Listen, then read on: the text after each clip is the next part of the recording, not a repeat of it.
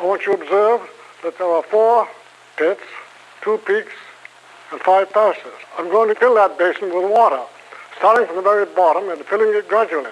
The most important thing to observe is the number of lakes and the number of shorelines.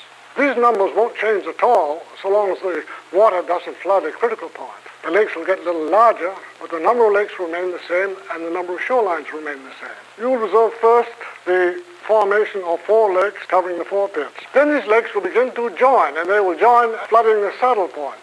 There were 2 kinds of junctions. A lake can join itself or it can join another lake. The first junctions here are junctions of a lake with another lake.